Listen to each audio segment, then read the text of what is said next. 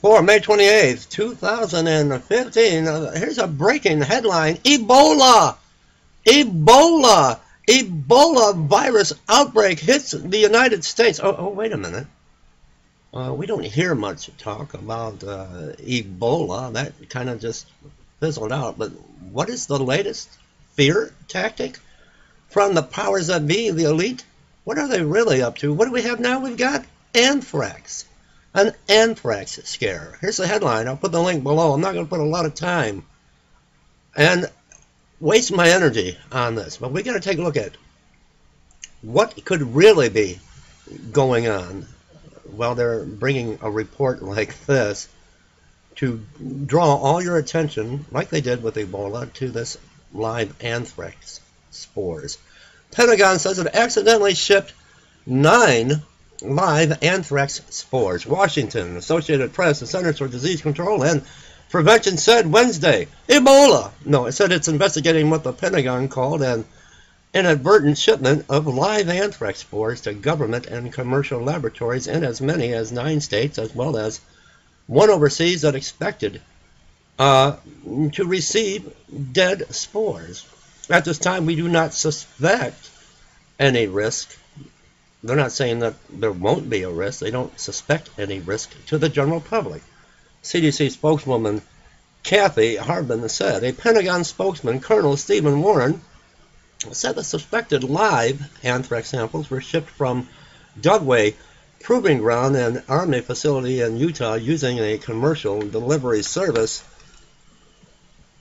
Warren said the government has confirmed one recipient, a laboratory in Maryland, received live spores. It is suspected, but not yet confirmed, that anthrax sent to labs in as many as 8 other states also contained live spores.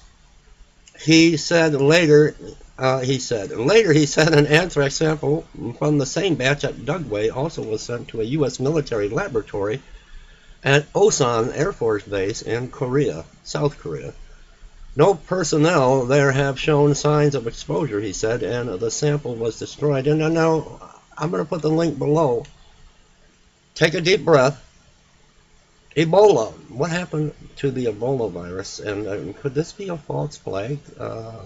Be concerned, but don't focus all of your attention. Don't follow the hype and the fear and the hysteria that many people on YouTube have put out to boost their ratings.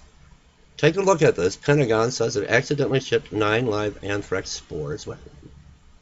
What could they be doing while they've got your attention drawn over here to this live anthrax threat? We've got Operation Jade Helm coming up July through September, and they do want to bring down the population. Agenda 21. This could be a legitimate threat, but don't put all your eggs in one basket. Take a look around, take a deep breath. What executive order could Barack Obama be trying to sign while your attention is drawn over here? Or what major event could be taking place that they don't want you to know about, so they want to draw your attention to this anthrax threat? And it's not the first time.